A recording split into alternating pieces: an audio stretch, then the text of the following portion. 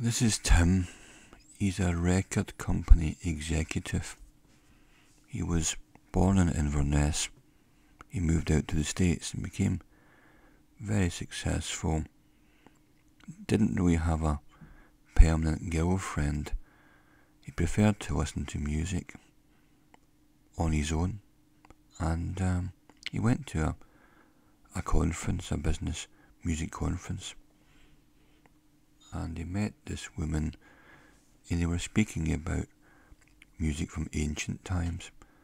And she made an advance towards him, and he wasn't really ready for it. She was an older woman, and so he said, no, it's indicated not for me.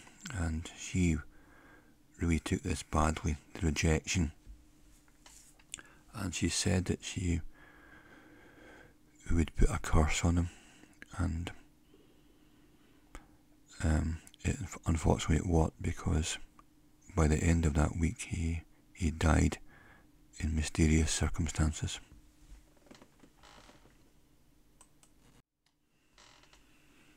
This is Susan, and she's got a distinct social advantage, and that is that she knows a very fine hairdresser, and that's how she manages to give herself such great presentation.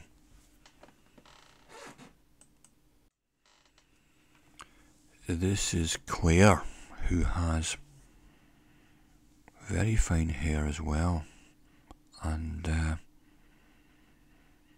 but her specialism is eye makeup and blusher, and just the right choice of beads, and this gives her a very distinct profile.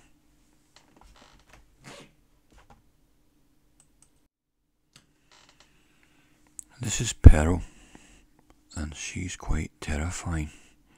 Once those eyes lock onto you, you can't look away, and no matter where you are in the room, those eyes are still locked onto you.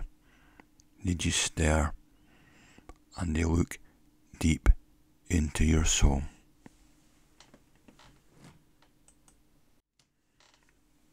This is Beady,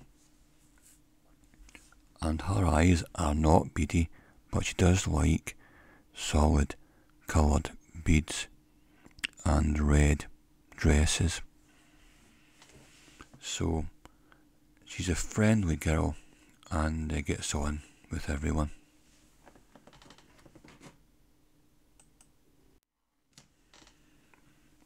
This is Sophia, and her specialism is being aloof, unapproachable and mysterious, and she's making a fine job of this, if I say so myself.